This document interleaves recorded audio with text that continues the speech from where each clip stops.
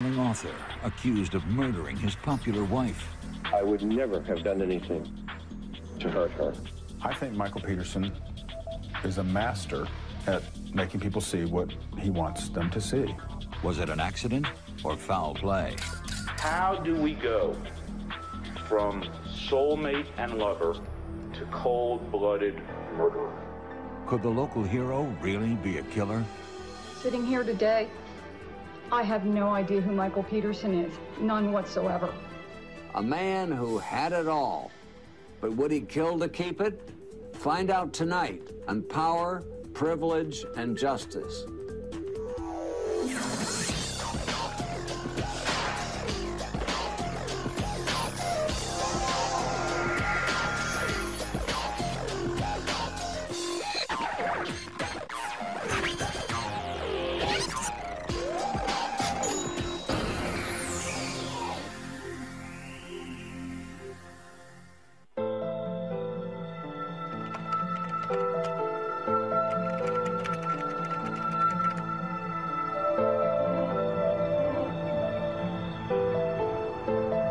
Durham, North Carolina, home of the best-selling novelist and newspaper columnist Michael Peterson and his wife Kathleen, a prominent socialite.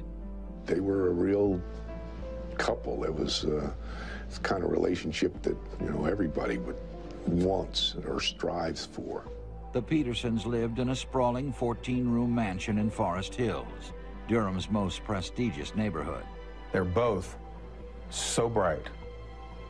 And you put them together, and you've got a whirlwind of intelligence and charisma and excitement and insight, and people just like being around them. Everyone in Durham knew the rich and popular Petersons. Kathleen was a fixture at society events. Michael was a best-selling author and a war veteran. But all that would change in December 2001 when the police received an emergency phone call from the Peterson house. 911, where's your emergency? 1810 Cedar Street, please. What's wrong? My wife had an accident. She's still breathing. What kind of accident? Down on the stairs. She's still breathing. Please come. Is she conscious? What? Is she conscious? No, she's not conscious. Okay. How many stairs did you fall down? Huh? How many stairs? Stairs. How many stairs? I could hear someone that sounded like they were sobbing. When we got into the house, and as soon as we made our left-hand turn and went just a little bit forward, is when we noticed that that's where the patient was laying, was at the foot of the stairs. And Michael Peterson was standing right there on top of him. Her laying there, I mean, blood everywhere on the wall, all over her body. Her eyes was open. I can just, that look out in space, like, just looking nowhere. You see that 100 times in EMS with the eyes open, the patient is deceased. Distraught, Peterson tells the paramedics that he and Kathleen drank champagne and watched a video before deciding to go to bed. He went out to the pool to turn off the lights while Kathleen went up to the bedroom. When he came back in the house, he found her lying at the bottom of the back staircase. Durham Police Sergeant Terry Wilkins arrives next at the Peterson house. I was immediately struck with the amount of blood that was on the scene, and there was spatters considerable distance up the wall. There was a pool of blood. It was very obvious that there was a need to call someone. Homicide Detective Art Holland is paged to the scene. There was just a tremendous amount of blood on her clothing, on the walls, behind her, on the steps, on the face plates of the steps, and on the bottom of her feet. As Holland examines the scene for other clues, police officers escort Michael Peterson to his study at the other end of the house. He did seem somewhat confused. There were some things that I would say, as a normal part of my behavior, I'm not sure that I would be acting that way. It was brought to my attention that Mr. Peterson was on his computer at some point when his wife has just been found deceased. It just sent a message that he was not, or did not seem to be concerned about losing his wife. Holland continued his survey, finding blood on the ground, the couch, and the front door.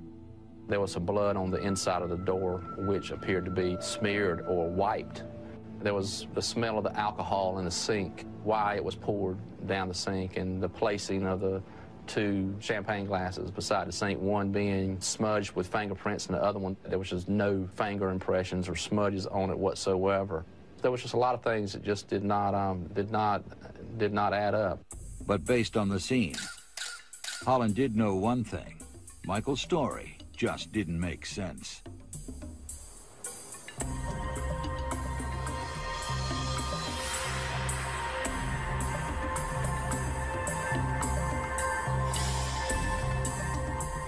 It's the kind of headline that just takes your breath away. Because it's Forest Hills, because it's Michael Peterson's wife, because it's Kathleen Peterson, who has the utmost respect, because it looks suspicious, because it's bloody. He was absolutely distraught. I mean, they really were a very, very close couple. He lost his best friend, his companion, and everything else. He was totally distraught. In the days following Kathleen's death, Michael laid low. But without answers, Kathleen's family was quickly becoming suspicious. When I finally see Michael, he asked me to do the funeral, but he won't talk to me about what happened to Kathleen. He won't talk to my sister Lori about what happened to Kathleen, but he's talking to his brother Bill, and he's talking to a lawyer. He's functioning just fine. Investigators learn that Michael's son, in an apparent effort to explain the fall, is telling people that Kathleen was drunk the night of her death. The neighbors and friends knew that she enjoyed having a good time, and she gave parties. She liked giving socials. That was played up that she had a lot to drink that night. Holland discovers that at 11 p.m. on the night of her death, Kathleen retrieved an email and called a co-worker from Michael's study. The co-worker confirms that Kathleen sounded neither impaired nor upset when they spoke. Then, the results from Kathleen's blood test come back. More inconsistencies confirmed. Well, it was normal. She wasn't drunk. She wasn't drunk at all. Well, then why is Todd spending all this time telling my sister Lori over and over how drunk Kathleen was? When the medical examiner releases preliminary findings, Holland learns his instincts were correct. Findings were that she did not fall down the steps, that the lacerations were not consistent with a fall. That is when we changed gears and started focusing on what happened in the Peterson house that night. The surprises were just beginning. Once investigators started looking closely at Michael Peterson, they would discover secrets in his past that would shock everyone in Durham who thought they knew him.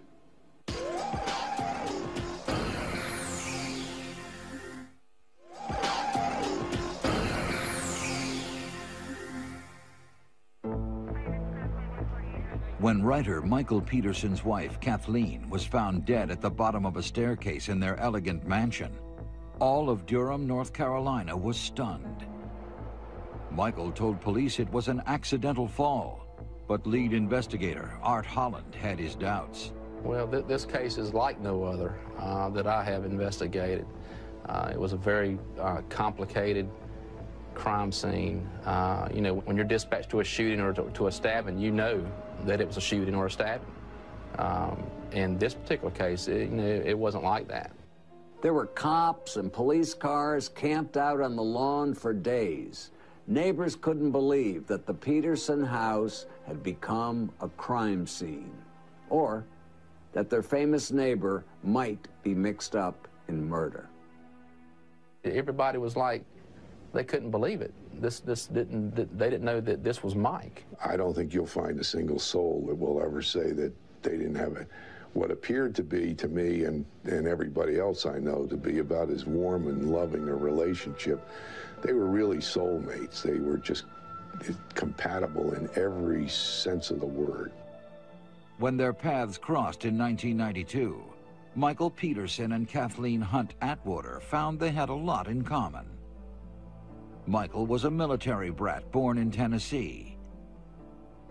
He came to Durham in the early 60s to attend Duke University. There, he edited the newspaper, was president of his fraternity, and a member of Duke's prestigious Red Friar Club. He enlisted in the Marines in 1968, was sent to Vietnam, and returned home in 1971, medically discharged with Silver and Bronze Stars for courage and leadership. After the war, Michael and his first wife moved back and forth between Durham and Germany with their two sons, Todd and Clayton. Using his wartime experiences as writing material, Michael published his first novel, The Immortal Dragon, in 1983. 2 years later, a close friend in Germany died unexpectedly, leaving Michael sole custody of her two daughters, Margaret and Martha. By 1991, Michael was separated from his wife, a single father with two sons, two adopted daughters, and a successful career as a novelist. Equally ambitious, Kathleen had also led a successful life. My father wanted his daughters to be very educated, to be very successful in school, to be very career-oriented. So Kathleen took that quite seriously, graduated #1 out of our high school, and went on to not only go to Duke University, but she also got her master's from there, and she was the first female student in engineering. After graduation, Kathleen married and started a family. Living back in Durham, she started on her fast track to success, climbing the executive ladder at Nortel Networks. She took great pride in her work. She loved working for Nortel. She really enjoyed the people she met there. Kathleen's marriage also ended in divorce, and by the early 90s, she and Michael found themselves living as neighbors and single parents in the beautiful Forest Hills neighborhood near Duke's campus. My mom met Michael through the neighborhood. He pretty much just swept her off her feet. You know, she was ready to be swept, and he was there. He was an interesting person. He was very loquacious, and he seemed to be full of stories of life experiences from Vietnam War to travels in Europe and Asia. When Michael and Kathleen moved in together, they created a family, 5 children total. My mom actually sat me down and said, "How would you like Martha Mart to come live with you?" And I'm thinking, this is great. A turning point for Mr. Peterson was the money he received from the time of war. That gave him independence. That gave him the ability to live the life of the writer and the novelist that he really had not been able to live before. With his book profits, Michael bought Kathleen the John Buchanan House, a colonial revival built in 1940. The 11,000-square-foot mansion was the pride of Forest Hills. It seemed like something out of a movie, and it was. It had been used as the main location for the Robert Duvall Faye Dunaway film, A Handmaid's Tale. There were 14 rooms, each bigger than the next, a giant redwood paneled study, an award-winning rose garden, and fountains in the swimming pool. The foyer of the house was so large, and it had a staircase that swept around 3 walls of the foyer. It was unbelievably grand and beautiful. In 1997, Michael and Kathleen were married in the foyer of their elegant home. Kathleen was really a happy, beautiful bride, and she had magnolia leaves all down the railing, and she had the wedding of her dreams. And I think up on top of that hill in Forest Hills, Mike Peterson was where he thought he belonged. Michael and Kathleen quickly became known within Durham's inner circle for their lavish cocktail parties and grand dinners. My sister thought nothing of having 30 to 60 people for dinner. Her friends saw her as a superwoman, a mother of 5, member of the Durham Arts Council, and senior executive at Nortel. This woman could make that house look perfect, could rise to the highest levels of a very competitive company, be a wonderful mother, and be out and about in the arts, and cook, and hold parties. How many people do we know that can do all of that? Michael was just as ambitious. He began writing a column for the Herald Sun newspaper, crusading against local corruption and police bungling. anybody in a position of power was not a friend of Michael Peterson. He had alienated a lot of people because he's very opinionated, and he was attacking the establishment here. Encouraged by his increasing popularity and his reputation as a man of the people, Michael ran for mayor in 1999. What I think we need to do is go back to our center. But his ambition landed him in the center of a scandal. Basically, Mr. Peterson has been walking with a limp for some 30 years, and he's been saying that it was a result of a war injury, and it wasn't. It turns out Peterson hadn't injured his leg in combat. It was a decidedly less heroic car accident while on a security detail. And when you're in the political spotlight, lies can be costly. And this one cost Michael the race and his reputation. Some of my mother's closest friends at the time were in support of Michael also. And unfortunately, you know, when that story came out, they really felt like he'd lied to their faces and he'd betrayed them. And that was the first time that I've really seen my mom exert like her kind of just submission to Michael. She just kind of said, he's my husband, I'm standing by him. It was a terrible fall from grace, about as tough a fall from grace as you can have. I mean, this was a guy, I think, that was born with tremendous talent. And look what's happened. The defeat in the mayor's race was just the start of a string of losses for Michael. 2 years later, he ran for city council and met with another defeat. Then Kathleen's luck started to run out too. Her life, I noticed, started to change, and as a lot of people's lives did, when a lot of the high-tech stocks were starting to go down. She, at times, was worth several $1 million with her stock and stock options. The price was drastically falling, and the Nortel stock and its options was her plans to retire off of. She had plans at some point to move to Paris and have a second home there. The Petersons' perfect life was beginning to unravel. At work and at home. The house always needed a lot of work. Anything to do in repairs of the house was never a couple $100. It was thousands or tens of thousands of dollars to fix. She talked all the time about work. And I remember there were times when she would call me crying hysterically. And I think that it really was taking a toll on her. It was clear that they were in a significant cash flow conflict. They had $143,000 worth of credit card debt, which to most folks is an awful lot. Clearly, the Petersons were in financial distress. The house, the stock options, the bills. But don't think Michael wasn't aware of what remained. $1.8 million worth of insurance on Kathleen's life.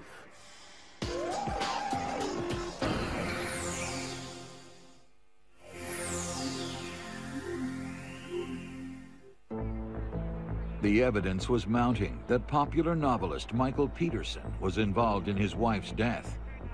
But many friends continued to believe he was innocent. The people that knew him thought they couldn't believe it, and they supported him, and they thought it was a political, you know, they're going to get him kind of thing. And the people that didn't know him assumed he was guilty. My mother and Mike had an absolutely loving relationship, and there's no way that either of them would ever wish any sort of harm on the other one. At the time, you know, people questioned, well, why was I so supportive of him then? But at the time, I had no really other way to think, and who wants to think that their stepfather has done this? My mother would just be absolutely appalled, and this is the last thing that she would have ever wanted to happen to her husband. And then the autopsy report came out, and that, of course, made me completely convinced that she was murdered. Dr. Deborah Radish, a forensic pathologist at the State Medical Examiner's Office, conducted the autopsy. At the end of the autopsy examination, taking into account the number of scalp lacerations, their locations, their orientation, together with the neck injury, the findings were unequivocal that this was not from a fall down the stairs. And the fact that she was found at the bottom of the stairs would indicate either that's just a coincidence or she was there for a reason, perhaps to make somebody think that she had fallen down the stairs. The pictures were beyond pale. The one picture in which during the autopsy you could more closely see the 7 lacerations was stunning. That was it. That was the defining moment. This man was not going to beat my sister to death and get away with it. On December 20th, 2001, Michael Peterson was indicted for the murder of his wife, Kathleen. He turned himself in at Durham County Jail, and then, flanked by his 2 sons, 2 daughters, and brother Bill, Michael spoke publicly for the first time. Kathleen was my life. I whispered her name in my heart 1,000 times. She is there, but I can't stop crying. I would never have done anything to hurt her. I am innocent of these charges, and we will prove it in court. Michael spent nearly a month in prison before a judge allowed him to post bond. He returned home to await his day in court. People, I do know, wonder, how can I go out? But you see, I know I didn't do anything. I'm totally innocent of these charges. Remember, Michael Peterson had made a second career as a columnist, and a lot of people thought he was now paying the price for baiting the local establishment. But Detective Holland was about to uncover a chapter from Michael's past that would send shockwaves through Durham. I received a telephone message or a call of a lady by the name of Margaret Blair up in Rhode Island concerning the Peterson case. It was at that time she revealed that she had a sister named Elizabeth Ratliff and that she died in 1985 when she lived in Germany, and that Mrs. Ratliff was found deceased at the foot of her stairs, and that Michael was the last person to see Elizabeth alive. The autopsy had determined Elizabeth Ratliff died from a brain hemorrhage, and the official cause of death was ruled accidental. After the apparent tragedy, Michael adopted her 2 daughters. Michael did tell me that Liz Ratliff died not too long after her husband. He told me that she had like a brain tumor. Never did Michael tell me she was found at the bottom of a staircase. This was a huge shock. The Ratliff case, another death, a possible pattern. In April 2003, prosecutors go to Texas to exhume her body. It seemed very odd to us as well that 2 people that were so close to him could have died in such a similar way. It was a big risk for the prosecution to exhume a body, not knowing if there would be any evidence of a murder or a possible murder, and there it was. What we found in this case, again, were multiple scalp lacerations. In fact, there were 7 lacerations in this case. The similarities were eerily striking. The autopsy showed that each of the women had actually been murdered. Another woman in Michael's life found dead of the same causes, in the same circumstances? Now that's a pretty big coincidence. And even for Michael's friends, it was getting hard to believe in his innocence. But the police were about to learn something about Michael's lifestyle that would be even more damning.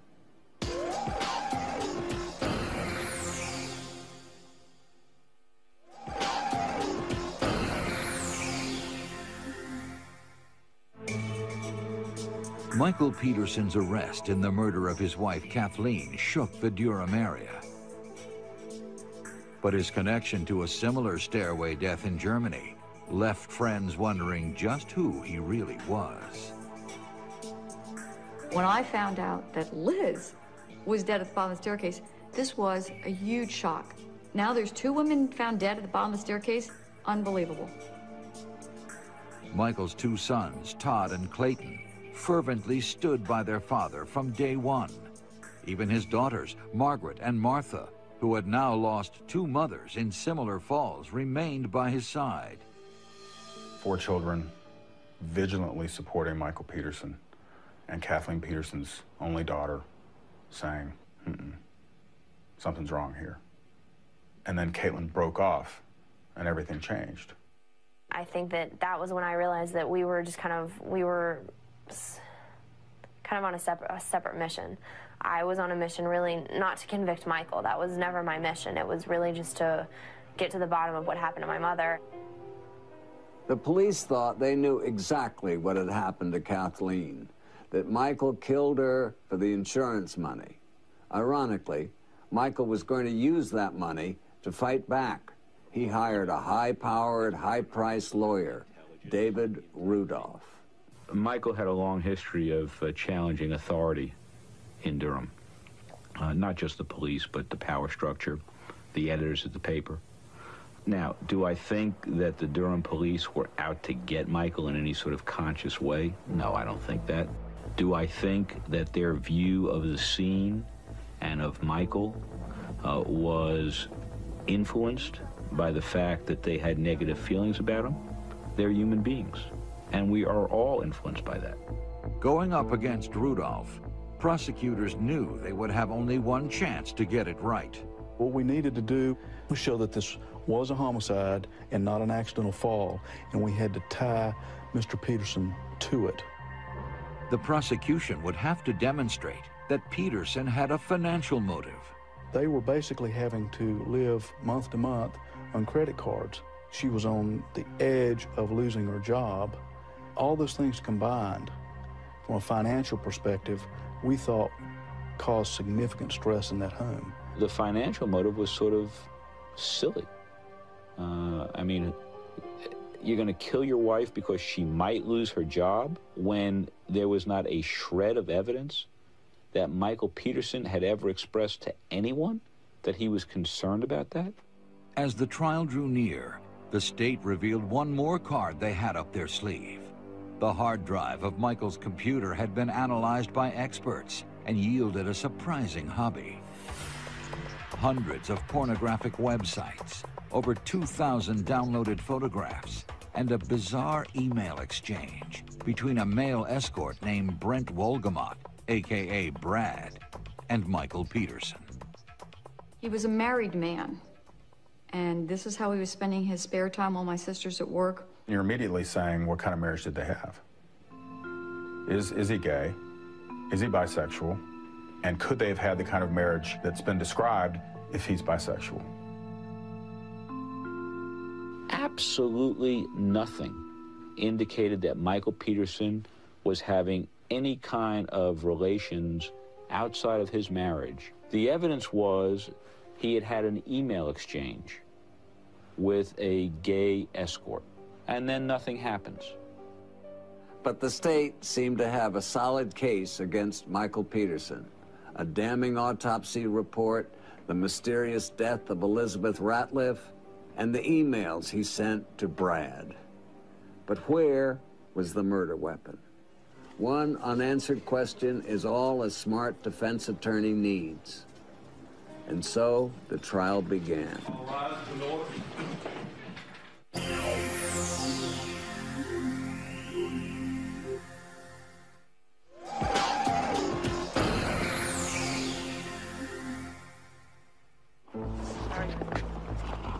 Michael Peterson's first-degree murder trial begins on July 1st, 2003, in front of a national audience. Michael was obviously nervous. I mean, anyone in his situation would be. And for Kathleen's family, getting justice is bittersweet. I would sit within a few feet of this man, and the hardest part was looking at his hands and realizing what his hands did to my sister. And there wasn't a damn thing I could do. All the drama and revelations of the past year would come down to one decision. Was it a terrible accident, or was it murder? In what is only the beginning of a long showdown, prosecutor Jim Harden and defense attorney David Rudolph present competing versions of the Petersons' marriage. As this case begins to unfold, you will see the grandeur of the Petersons' 10,000 square foot mansion. you will see the appearance of a storybook marriage. If the prosecution is correct, how do we go from soulmate and lover to cold-blooded murderer? How does that happen? Well, the answer is very simple. You don't. The strongest evidence of Michael's innocence is the call he made to emergency services the night Kathleen died.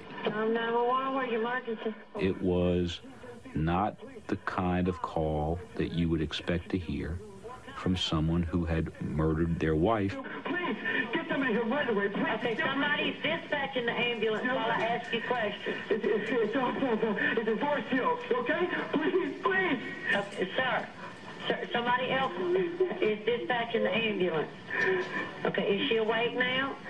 Hello? Hello? The defense painted a picture of a grieving widower, pointing out that no one had ever actually seen the Petersons fight. But the prosecution countered that for Michael, love was no match for money. So like I said, this is an approximate amount owed on credit card and installment debt and credit line debt close to the time of Kathleen Peterson's death. And the amount is $142,728. The state contends that Michael's way out was through Kathleen's hard-earned benefits and life insurance. First of all, the amount available to Mr. Peterson upon Ms. Peterson's death would have been what? $1,834,166. Michael's greed, they argue, drove him out of control that night, and the blood on the walls echoed that rage. The way I observed that, again, what appeared to be large quantities of blood all over the floor, all over the victim, her hands, feet, her clothing, the walls. There was blood that was underneath a photograph inside the staircase on the north wall that was, the photograph was up pretty high, and there was, blood stains on that photograph. It just seemed unusual to me. In my opinion, the cause of death in this case was due to blunt force trauma of the head. Were you able to determine, in your opinion, what the manner of her death was? In my opinion, the manner of death in this case is homicide.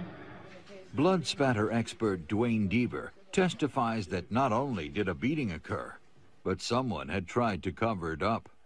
In other words, something contacted the wall with blood on it, made smears in here, and then another impact occurred, creating another stain which came across the top of that. Then, the chilling connection. Through graphic recreations, Deaver explains that small blood spatter stains on Michael's shorts could only have been made if he were standing over Kathleen as she was beaten. For the stains on these pants are consistent with impact spatters with the result of a forceful impact, and that the individual wearing these pants at the time of that impact was in close proximity to the source of blood when it was impacted. I don't understand how someone can get blood spatter on the inside of their shorts unless the blood is in motion as he stands over her, that was the point at which I could not come up with any other scenario, and that was the proof for me that he was the one who actually committed the crime. Next, computer experts tell the jury about the explicit websites and pornographic photos found on Michael's computer. But nothing could prepare courtroom one for the state's next witness. The man Michael Peterson had allegedly solicited for sex now sat before them. What types of services did you perform? Oh, wow, that's pretty broad. Basically, it's a companionship for other males of legal age. All right. And did that involve sexual activities? Sometimes it does. Okay, what types of sexual activities, sir? Oh, just about anything under the sun. When Mr. Wogelmeyer says, "I'll do anything for money," they're looking at Mr. Peterson. And they're saying, again, who is this man? But the picture of Michael Peterson is about to get uglier. Friends of Elizabeth Ratliff next tell jurors about her 1985 death. The scene, the body, and cover-up are all hauntingly similar. When I looked at the wall, the blood was up so high. How high was it? I'm almost 6 feet, and I was standing up with my hand, and the blood was over my hand. I couldn't figure out, how did somebody get blood that high? Michael was coming and going and handling all the military people. Michael said that she had a brain aneurysm. Michael Peterson said that? Yes, and that she must have fallen down the stairs. In my opinion, the cause of death of Mrs. Ratliff was blunt trauma of the head. What is the manner of death, in your opinion? Homicide. When the state rests, The state of North Carolina would rest its case in chief at this time. all eyes turn to David Rudolph. What this case is about is not Elizabeth Ratliff or Michael Peterson's lifestyle or the columns he wrote. It's about what happened in that stairway in the early morning hours of December 9th, 2001. Show me, please show me how this was an accident. I may never like Michael Peterson again, and he may never like me, but I sure as hell didn't want a murder in my family. The defense then uses computer animation to show jurors how a fall might have happened. They contend an impaired Kathleen fell not once, but several times. I can't tell you this is exactly the way it happened, because falls can happen in a million different ways, with a million different variations. But what I can tell you is that our experts will say that the injuries on Kathleen Peterson's body, not just the lacerations, but the bruises, all can be explained as consistent with this fall. To combat the most convincing evidence of Michael Peterson's guilt, the blood spatter, Rudolph calls renowned crime scene expert Dr. Henry Lee. In your opinion, is the bloodstain evidence from the Peterson house and the clothing, taken as a whole, consistent with a beating death? No, inconsistent with. The blood spatter goes all different directions. And too much of blood spatter. Total amount of blood spatter we estimate close to over 10,000 individual blood spatter. Ordinary beating case, you don't have that. I saw Dr. Henry Lee testify at the William Kennedy Smith trial and the O.J. Simpson trial. He can be very colorful, but he turned out to be more colorful than the defense wanted in this case. Based on the expectations of Dr. Henry Lee and the impact of Dr. Henry Lee, huge valley in between. He's spitting out ketchup, which many found disrespectful. I mean, he said there's too much blood for it to have been a fall, but yet there's enough for it to be an accident. After I saw the defense experts, I really knew more in my heart of the strength of his guilt. The one thing prosecutors are missing is a murder weapon. Based on Kathleen's injuries, the state knew the object had to be stiff enough to cause lacerations, but not heavy enough to cause a skull fracture. Kathleen's sister had given her a fireplace blowpoke as a present. That blowpoke was missing from the house. It needed to be something that could be wielded in that stairwell. It also needed to be something that had a configuration that was consistent with two marks that we found at that scene. In the last remaining days of trial, Rudolph surprises the courtroom and unveils the missing blowpoke. Found by defense investigators in Peterson's garage, the item was covered not in blood, but with spider webs and dust. They spent the entire trial proving that it was a blowpoke. We established beyond any reasonable doubt that it wasn't a murder weapon. We brought it into court. I don't think anybody believed that it was just found a few days before the close of their evidence. There were police officers all over that house. They literally measured every inch of it. So had it been there, we would have found it. The jury had seen it all: sex, money, and an alleged murder weapon. But would it be enough to convict Michael Peterson? We, the 12 members of the jury, unanimously find the defendant to be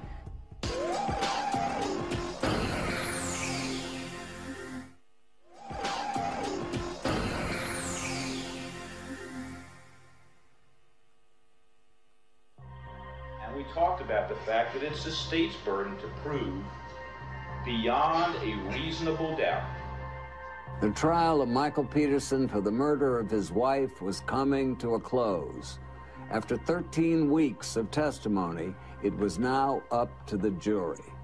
They had to decide whether to believe the most important story he ever told or send him to prison for life. In closing arguments, both sides urged the jury to use common sense and make the right decision. You don't decide to kill your wife in a first-degree murder for no reason.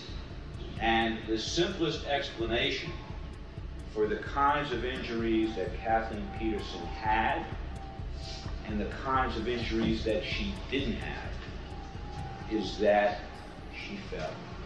To me, the strongest words of the trial were the quiet, soft, yet steely words of Jim Harden, almost whispering to the jury.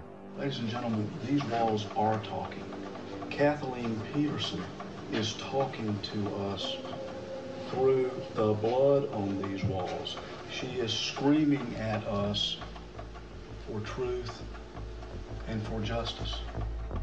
4 years of marriage, a beautiful mansion, a blended and brilliant family, a bond that seemed unbreakable had boiled down to 15 hours of deliberation. Kathleen's fate had already been decided. Now, it was Michael's turn. Has the jury reached a unanimous verdict on the issue that was submitted to you? Yes. Ladies and gentlemen of the jury, you have returned the following verdict. State of North Carolina versus Michael Ivor Peterson. We, the 12 members of the jury, unanimously find the defendant to be guilty of first-degree murder. This the 10th day of October 2003. It seems surreal, the guilty verdict, his first lack of reaction, his initial lack of reaction.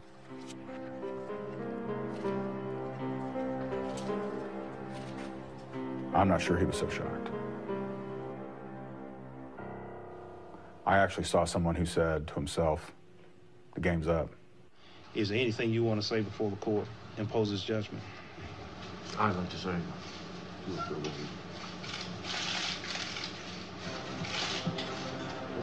Defendant is imprisoned in the North Carolina Department of Corrections for the remainder of his natural life without the benefit of parole. In Germany, officials have reopened the Ratliff case and are actively interviewing witnesses. But some questions may never be answered. I felt absolute relief for Kathleen's family because I knew that with this verdict, at least this chapter in this book could be closed. But in terms of exactly what happened on that evening, nobody knows but Kathleen Peterson and Michael Peterson. It's hard to think that she obviously, went through suffering on December 9th, and I'm sure that there was a lot of suffering before then that I sadly probably didn't know about. I think that it's really nice to just remember her as such a loving and giving person that really, I don't think she really had any regrets except for she would have loved to live 100 years more, so. Michael Peterson may have been a celebrity at one time, but fellow inmates weren't exactly lining up for autographed copies of his books. In fact, just a few days into his life sentence, he was beaten up in a prison fight. Small consolation for Kathleen's family, who were trying to get used to life without her. For Court TV, I'm Dominic Dunn.